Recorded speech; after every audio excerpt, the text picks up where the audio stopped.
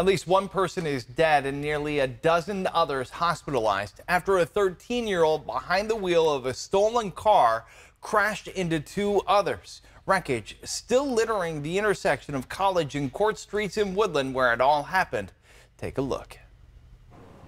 A deadly three-car pileup in Woodland where crowds gathered to take in the awful scene. Wreckage littering the intersection where cars caught fire after the crash. You see things all the time on TV, but in person it's definitely very scary. Woodland police say an officer saw a vehicle driving erratically and tried a traffic stop when the driver took off northbound on College Street where he hit two other cars. Who was behind the wheel? A 13-year-old boy who police say stole the car from a family member.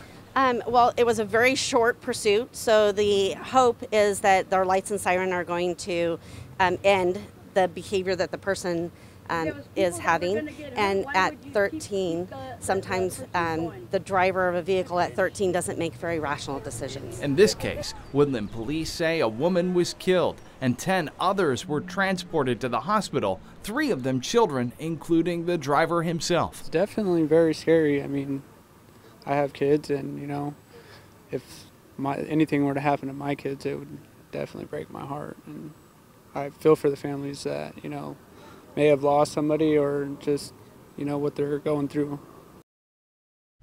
And this is not the first time a teenager has stolen a car in Woodland this year. These photos are from back in early February when a 14-year-old stole this Kia Soul and led police on a long chase through Davis and Woodland. The driver eventually parked and tried to run away, but they were caught and arrested. Thankfully, no one was injured in that chase.